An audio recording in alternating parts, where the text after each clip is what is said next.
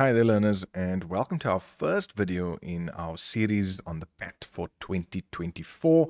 This is our grade 12 PAT, and we're going to take a look just briefly through our document to see what is required of us and if there's any major changes from last year. So we still have our introduction, what the PAT is, or what it's going to be composing of.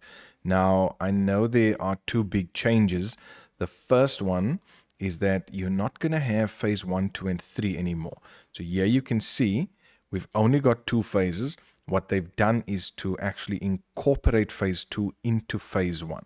So phase 1 is basically made up of the old phase 1 and 2, and then phase 3 basically becomes phase 2. Okay, that's the first big thing. The second one is that instead of it being out of 180, it's now out of 170. And there have been a few changes on the assessment tools as well. So you want to check that with your teachers, but I will be going through that in a few videos. But those are the two big things. So when they tell us when you submit your PAT, finally you've got your phase 1, your phase 2, everything that goes along with that. And then we go into our topics. Again, I'll be going through the topics in another video. For now, I'm just having a look to see if there's anything majorly different. This is just planning the task. Again, they've done the same thing as in previous years, in fact, as in last year, where they give you 3 topics. Now, you can use those topics, or you can come up with your own topic, but you have to check it with your teacher first. Also, you can't use topics that have been used within the last 2 years at your school. Okay, so please check that with your teacher before diving into this.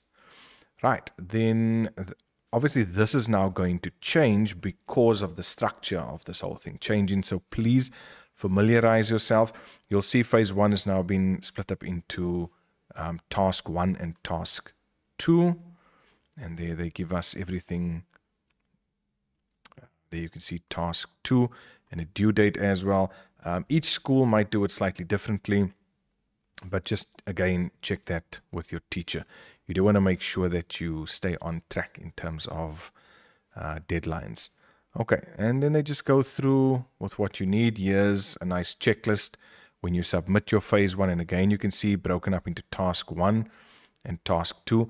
And folks, if you follow these rubrics, you really can't go wrong. Okay, then phase 2.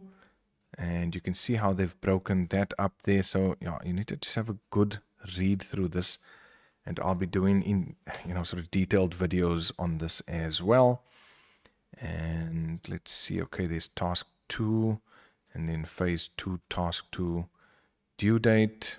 You can see everything. Again, they're doing what they did last year, right? Giving you all the details as to what they actually want from you. So we're always glad for that. Same submission of evidence for phase 2.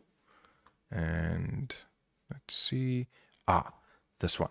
Don't forget this, please. The signed declaration of Appendix B. So let's go through. Here they give us an Appendix A, questioning categories, right? They're just giving us a few examples of some factual questions, some investigative questions.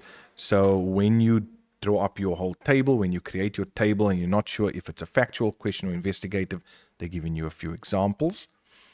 Some change questions, some comparison questions. This is all in the appendix there. Okay, so Appendix B is not part of this particular document. You must just get that from your teacher because you would have to have Appendix B accompany everything, especially when we end up doing moderation. But yeah, everything looks good. It's just those two big changes in terms of it going from 3 phases to 2 phases and the marks being out of 170 instead of 180.